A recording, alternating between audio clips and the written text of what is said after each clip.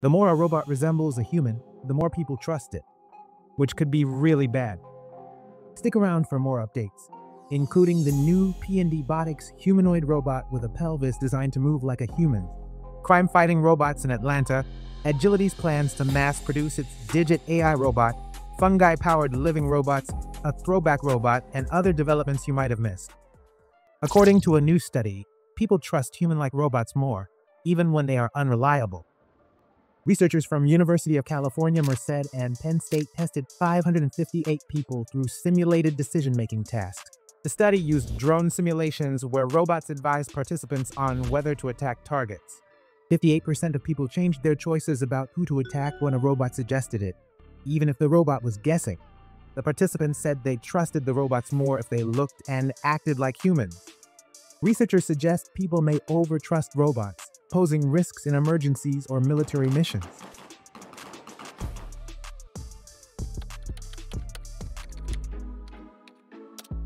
What's so special about Adam's pelvis?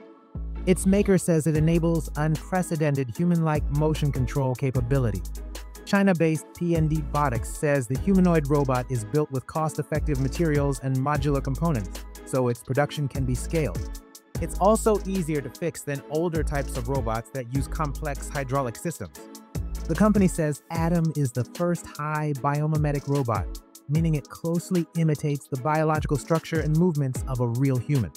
PND says the design enables Adam to walk, run, and perform complex movements with smooth, human-like agility. Adam's pelvis is designed to move like a person's, using joints and actuators that mimic natural motion. This includes heel-to-toe walking and running. Researchers detailed their findings developing Adam in a recent paper, Whole-Body Humanoid Robot Locomotion with Human Reference. The humanoid uses reinforcement learning to mimic human behavior, improving over time. In it, they call the special learning method adversarial motion priors. It combines two types of learning by copying human movement and trial and error. By using data about how humans walk and move, Adam can learn to move more like a human. Tests showed that the 1.6-meter Adam can walk and run over difficult surfaces. It stays balanced even when pushed or bumped. It has 25 quasi-direct drive actuators that provide force control and high sensitivity. The motor system combines the benefits of direct drive and geared motors. It's equipped with a real-time communication network, a motion control computer with a 12th generation i7 processor, and the programmable switch with network management capabilities. In an update from earlier this year, PND said the team spent 317 hours building the humanoid robot. A new crime, detecting robots, is now patrolling streets in Old Fourth Ward. You might have seen it. Its mission: notice unusual behavior and then alert police. This crime-fighting robot patrols Atlanta's Old Fourth Ward autonomously. It's one of two Knightscope AI robots deployed at Wingate City Lights apartments to address high crime rates. The Knightscope K5 patrols the area, using cameras, thermal sensors, facial and plate recognition, and wireless signal detection to monitor surroundings. If it detects a threat, the K5 alerts authorities and warns people nearby. Its partner, the K1, is a stationary robot that monitors specific locations like entrances. Knightscope plans to expand its technology further into Greater Atlanta and beyond. Earlier this year, New York City ended its trial with the K5 robot after just 4 months due to difficulties in crowded areas and privacy concerns. During Knightscope's latest stakeholder meeting, co-founder and CEO William Santana Lee said the company is focused on improving its robots. The company has struggled since going public. In our eyes, there's a potential for a $40 billion recurring revenue opportunity once everything's in place. The CEO said he believes things are improving, but Wall Street is skeptical. Robots for public safety and security applications are increasingly common. In this new footage from Fox 11 Los Angeles, a robot dog that appears to be Boston Dynamics' Spot assists during a SWAT standoff. In Taylor, Michigan, Rad Dog by Robotic Assistant Devices is used as a de-escalation and officer safety tool for situations requiring two-way communication with a subject. According to the Detroit News, the robot is leased for $35,000 per year. Well, the thing I like about the most is you can get that face-to-face contact with the officer. So if we have a distressed individual where we deploy the dog, you know, that video monitor right at the beginning, you know, they can establish a relationship right there, and he can see the officer as well as hear the officer. California-based Cobalt Robotics makes robots that patrol offices, warehouses, and corporate campuses. The robots allow for real-time interaction between a human security guard and a person in need via a video screen. SMP Robotics, also based in California, specializes in outdoor surveillance and security. The company's robots can traverse rough terrains like sand, snow, and mud. They're equipped with advanced sensors for detecting gas leaks and temperature anomalies. In Singapore, Otsaw security robots combine 360-degree camera systems with real-time data processing for enhanced situational awareness.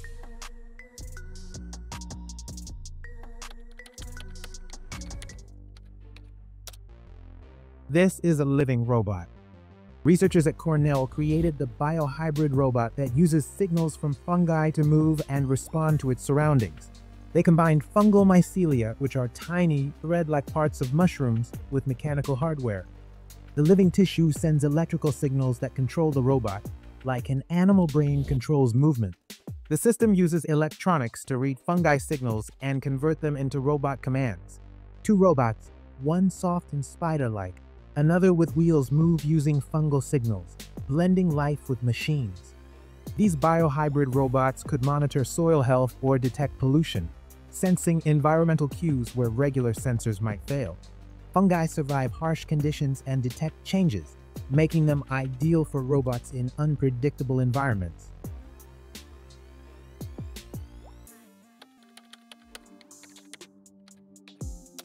Agility Robotics says its new factory will start producing humanoid robots by the end of the year.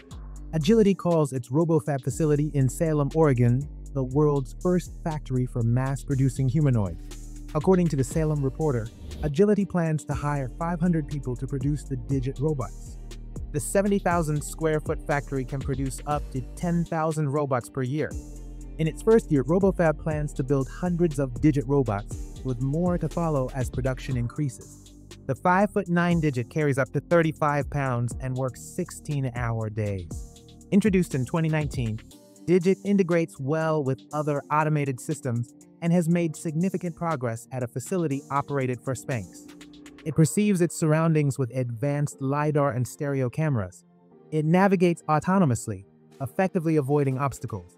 Digit robots will work alongside human workers in the new factory. In a new interview with Forbes, Agility CEO Peggy Johnson said the robotics company is focused on demonstrating Digit's practical value.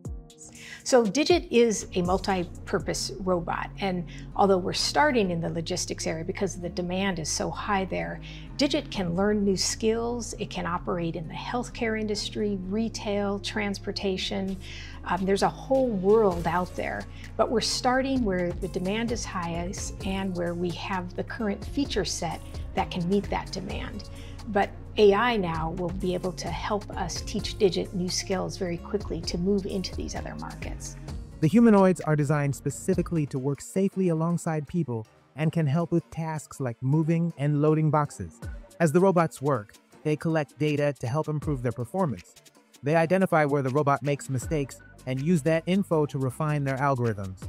And so as you're trying to go out there and do the correct thing all the time in all of the cases, which is the measure of success of a good robot, what you really do is you build up these large data sets and then you drill into them to sort of find all the places where you kind of deviate for some unexpected reason. Something was outside what you planned for, and you can use that to improve what the robot's doing. Jonathan Hurst, co-founder and chief robotic officer of Agility, told the Salem Reporter his company aims to enable people to be more human than human.